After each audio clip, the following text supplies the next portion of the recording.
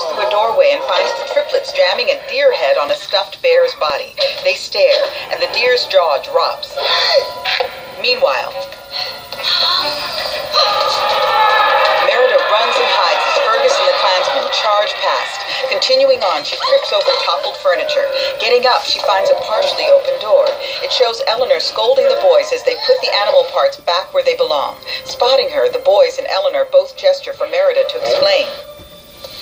A witch turned Mum into a bear. It's not my fault. We've got to get out of the castle. I need your help. Oh, all right. You can have my desserts for 2-3 weeks. Okay, fine. A year. The triplets nod. Searching the castle, Fergus and the others halt. Did you hear this? As one triplet roars into a pot, his brother waves a cooked chicken on a stick, creating the shadow of a bear on a wall. The men stampede through a corridor.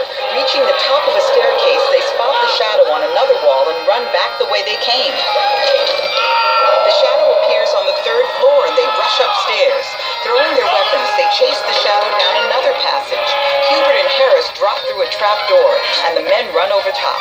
Hamish performs a bird call. In her comfortable dark teal dress, Merida leads Eleanor around a corner. Come on, Mom! On her hind legs, the bear knocks over furniture in a tapestry. Do you think we should play a trap? Hiding in a wooden chest, Hubert and Harris sneak past the men.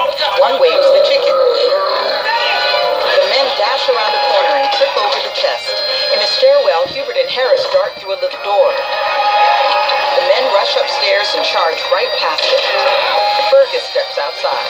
In a single file, the men run around the perimeter of the main tower's roof. It must have sprouted wings. Was carried away by a giant birdie. A dragon, perhaps. Bear in that castle. Does it make sense? Can he open doors? It's got big giant paws. Let's just get inside. Fergus tries to open the doors. It's locked. Dingo was the last up. I props it open with a stick. Inside, the boys ditch the stick, then ride a rope down a shaft. Spying on some handmaidens, Hamish stays Merida and Eleanor with a hand. Spit it out, Maudie. Oh, for goodness sakes, Maudie. Would you get a grip? A triplet lands in a hearth with a chicken on his head. Maudie bolts, and the handmaidens follow her off. Hamish beckons Merida and Eleanor. Come on, Mom, quick. Eleanor bumps her head. She squeezes through the doorway, then falls on her rear and slides downstairs to the kitchen floor. Knocking pots and pans off the walls, the 8-foot bear rises to her feet. She bumps into more pots and pans hanging from the ceiling. The triplets reunite, Hubert and Harris now covered in soot. Hamish sneezes, snot hangs from his nose. They'll be fine, won't you, boys? He inhales the snot. Mom, we've got to hurry. Merida faces the triplets. I'll be back soon. Go on and help yourself to anything you want, as a reward. Merida and Eleanor leave. The triplets hurry over to a table and stare at the enchanted cake. Outside, a rope of kilts tied together leads our view down the tower's outer wall. The last of the men, Wee Dingwall, climbs down to the ground and joins the others. Right. As Fergus leads the men off, we glimpse their bare bottoms, now at the circle of standing stones.